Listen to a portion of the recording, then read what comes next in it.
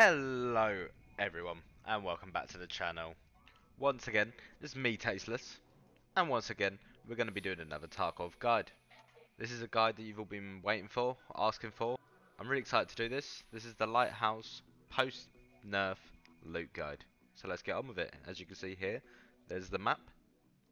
And I just want to throw it out there, we're going to be doing this in an offline raid, as I want to make sure that I can show you all the spots that you can loot. And trying to get there in an online raid is, you know, with all the PvP elements and the rogues shooting at me, it's not as easy. Obviously, this is only, you know, for the purpose of the video. So the loot may not be as representative as it should be.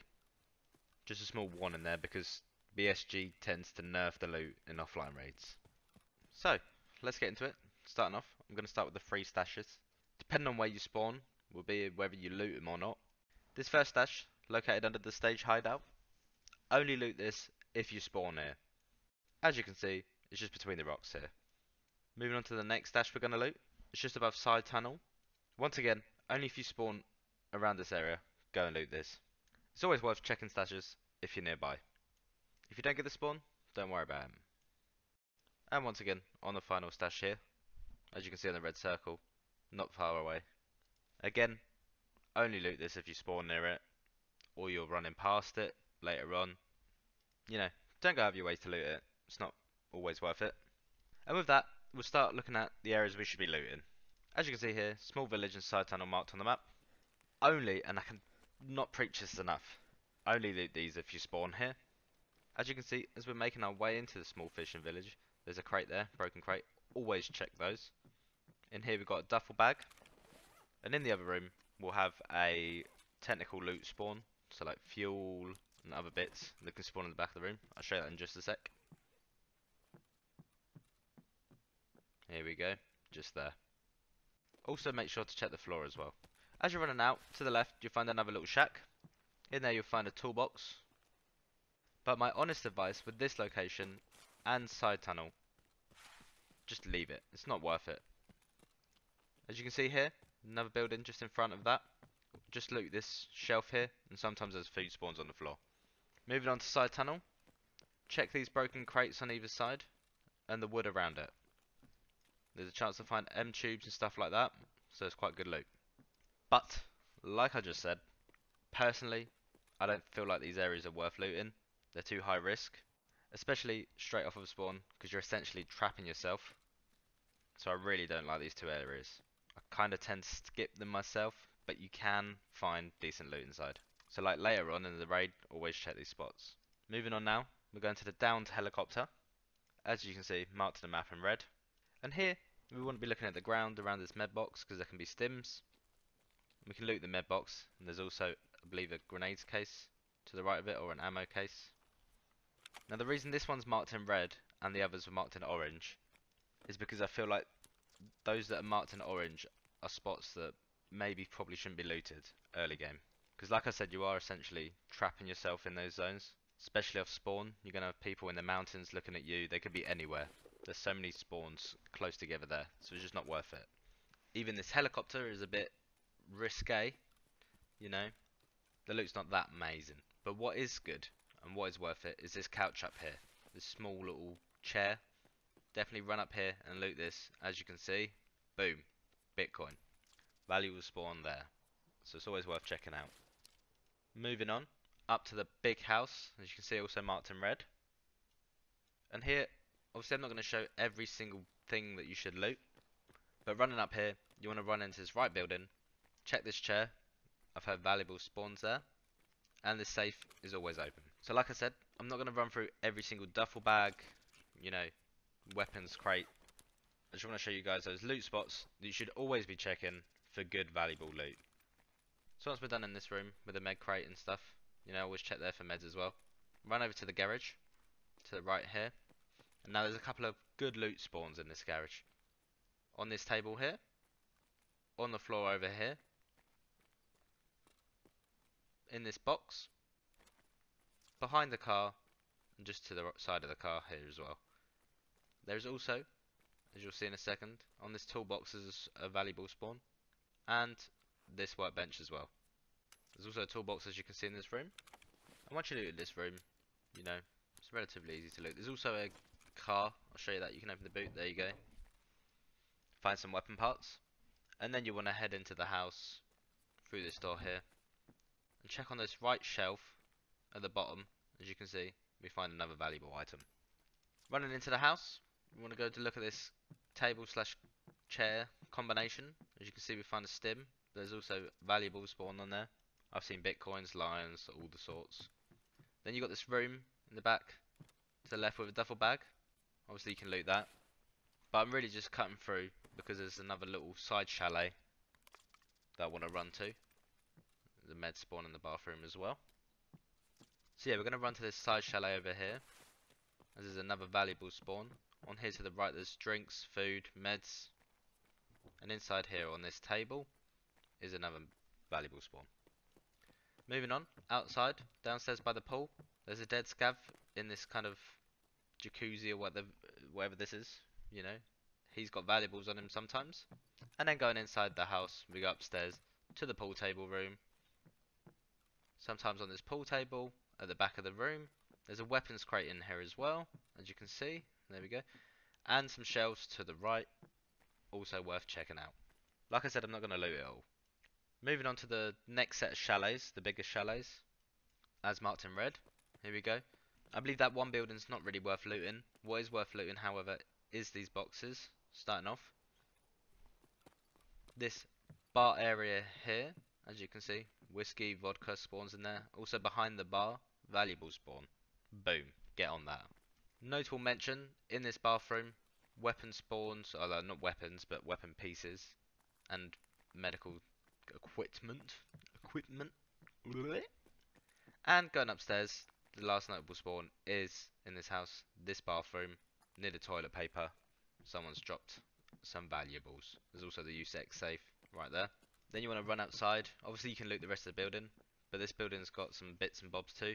You can find food, random items, defuel, stuff like that. The pizza box is always worth checking, as I've heard rumours that valuables can spawn there. Always run over to these trampolines. Food, drink spawns on them, also valuables and other random items. As you can see here, we'll see some dollars. Boom, there we go. Always worth checking. And then this next kind of cafeteria building. Oh, there we go. As you can see, another box, another crate, worth checking. You can find all sorts in there. It's like vertexes, tech loot, good tech loot, bitcoin, stuff like that. So this cafeteria building, run inside, right room, you can find food in the left room. Where this dead pig is, you can find meds. There's also a med box behind us that you can check out. I found survival kits and stuff like that. So yeah, moving on. You don't have to do this. You can check out this dead scav though, behind the rock. Sometimes there's a good few bits. Now I want to explain this. So you can either take the lower passage or the upper passage. The safe route is the upper passage, because you can look over the village. But because of the purposes of the video, obviously I'm in an offline raid, I'm going to take the lower passage. So yeah, we're moving on to the next part, which is the next village, as you can see in red here, marked. I call this village part 1. And what you want to loot here is, yeah, this tech crate behind the weird house, and inside the house as well in a sec. While looting this, always be wary of people in the hills behind you and stuff like that. People in buildings, you know, when you're inside these buildings you can hear them from a mile away, because they're always on wood. Coming into the building there's a jacket, another crate. That table sometimes has stuff on it. Upstairs, a duffel bag. So nothing really special in here. Same with this other building in the garden. Just check that out. You can find some like tech spawns and stuff like that in the back here. And there you go. Back out on the road, blue van. Run past that, down this road here. Take a right into this garden. This little shack here. I know you need a key for the house there, but you got another tech crate. Another tech crate, another tech spawn. You know, and back here you can find M hoses and stuff like that. So it's definitely worth checking. Outside again, you got this broken box in front of the house. And this red building. This red building is super, super important. I have found the majority of my graphics cards this wipe in this building. So make sure when you're running past, always check it out. But like I said, be wary. So you want to come in here, you got a jacket, you got shelves for technical loot, a toolbox. You make a lot of noise while looting these buildings, so you want to be quick. That's why I'm going to show you the 3 spots that I check and nothing more. There's nothing else notable worth looting. So this shelf here can have defuel, the couch, and right here, tech spawn. Then we want to run upstairs into this one room with the Alienware. Look at this PC, it's jacked. Alienware PC and a tech spawn in front of it. I found GPUs there, all sorts, so many times. Moving on, we've got this rundown shack over here. We want to loot this as well. We've got a duffel bag coming inside. Stuff can spawn on that chair. Ammo there. Always check the floor here to the right. Valuable spawn. Make sure you look around as well. There's sometimes random items on the floor. Going into the kitchen. At the back. Another technical spawn. Food on the table. Jacket on the side there. After that, run outside. Run around the back. As you can see, more toolboxes. Tool spawns right there on the table. You've got a technical supply crate right here. Running over to the table, you've got food and drinks. There's some chocolate. Die, chocolate, die! There we go. I really wanted to shoot something. Running into this building here. More technical loot. Toolboxes. You've got a jacket. You've got another spot there. So that's pretty much that for that village. Moving on to the abandoned village. The rundown crap hole. Here we go. Starting at the gate here. As you run inside, go to the left building here. I've found a lot of M tubes on this table. I say a lot, 3. I found 3 M tubes. It's not really a lot, but it's a lot for this game. Then you want to run over here. Take a look just in front of that door. I found some weird valuable spawns. The only notable houses apart from that is this one with the big tech supply crate in. Check the shelves as well. And the one across here. It's got a jacket and it's got some food. Apart from that, nothing really worth looting. So with that, let's head back to the village. Village part 2, near the road, as you can see. And coming up to this, we'll see a little porta potty, a little outside toilet with some vodka. Someone's been having an absolute party. Wish I was there. I don't get invited to parties. Check the table for food and other bits. In this building, jacket, tech supply at the back, workbench as well, always worth checking in case you find like a Bitcoin. This other little shack over here, another tech supply crate, loot it up. Then you want to run into the building, like so. Really good job there. Going left here, not really much going on. Bathroom, lovely. Apple juice down there. So yeah, not really much going on. More food spawns on the table there. But then, this cheeky little bugger in the back here, this little box, there we go, boom. Little vertex. Always make sure to check that box. A lot of people don't know about it. Going on to the other side, got a couple of duffel bags. One there, bing bang boom. What else is in here? Jack squat. I don't think in this back room anything good spawns either. Got another duffel bag though. Then you want to kind of make your way upstairs. Some more food there. There we go. We'll go upstairs. And go to the right here. You've got a jacket, duffel bag. Perfect. Great start. In here, another duffel bag. Next to the duffel bag, actually, items can spawn as you can see there. I believe that's a ring, skull ring. Valuable items spawn. Over here, have a look around the room. But that's pretty much it for this building. Moving on to the train station. One of the most underrated places. You want to come inside, as you can see, front entrance. Go around the left here. Boom, duffel bag. Hidden duffel bag. Who'd have thought? Who'd have thunk it? Me, because I knew it was there. Anyway, you want to run into the warehouse. Run around the warehouse. Warehouse? Warehouse? Warehouse? Warehouse. There we go. And we got there in the end. So we want to run in here. Loot the toolboxes. Loot all the shelves. Super important. You can find some really good stuff in here. There's also a jacket. So yeah, just kind of run around, looting everything. As you can see, a hose there. Desk over here. But this area is definitely worth looting.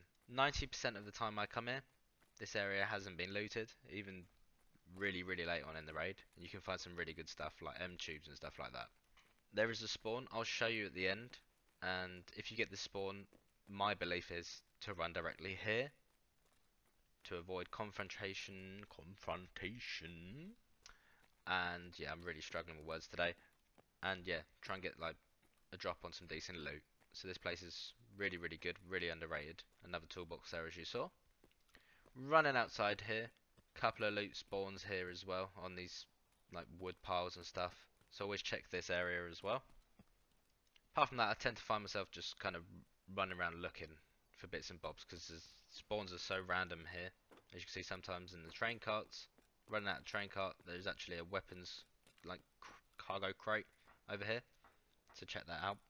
Find some decent scopes. At this area at the back, you can see another broken crate there. Check that. Like I said, always check those. Super important. You can find such good stuff. Running over here, you can see a truck, and you want to actually jump up in that truck. I'll show you in a second. You can find more weapon bits and bobs over here. Bullets, there you go. Found some new bullets, BPs. And like I said, you want to jump in this truck over here. Inside the truck, there's another tech crate. I'm clearly too fat to jump. There we go. So, that is pretty much it. I will show you, this is the map.